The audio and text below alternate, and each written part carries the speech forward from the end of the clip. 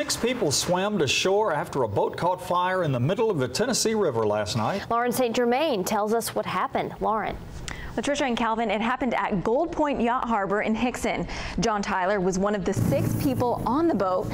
Tyler says he and his friends went out for a midnight ride and noticed smoke coming from the back of the boat. They called 911 and then jumped in the water to swim to shore. Tyler tells us it was about a 400-yard swim to safety. We had shoes. We ditched our shoes. Everybody had phones. All the phones. Nobody has a phone that works anymore. There were a lot of 3 people left their phones, I think, on the boat. Wallets were left on the boat. Tyler says they were unable to reach the life jackets, which were also in the back of the boat. At that point, the flames took over the boat and they jumped in the water to swim to shore. Calvin. Thanks, Lauren. Nobody was hurt and nobody knows what caused the fire. The boat was destroyed.